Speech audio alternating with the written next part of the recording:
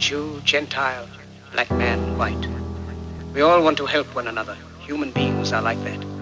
We want to live by each other's happiness, not by each other's misery. We don't want to hate and despise one another. In this world, there's room for everyone, and the good earth is rich and can provide for everyone. The way of life can be free and beautiful, but we have lost the way. Greed has poisoned men's souls, has barricaded the world with hate, has goose-stepped us into misery and bloodshed. We have developed speed, but we have shut ourselves in.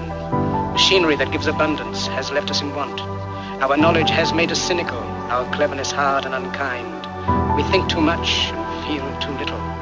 More than machinery, we need humanity. More than cleverness, we need kindness and gentleness. Without these qualities, life will be violent and all will be lost. To those who can hear me, I say, do not despair.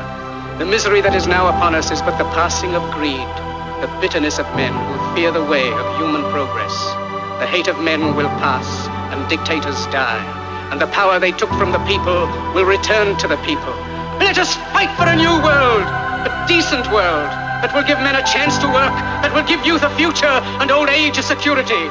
By the promise of these things, brutes have risen to power, but they lie. They do not fulfill that promise. They never will. Dictators free themselves, but they enslave the people. Now let us fight to fulfill that promise. Let us fight to free the world, to do away with national barriers, to do away with greed, with hate and intolerance. Let us fight for a world of reason, a world where science and progress will lead to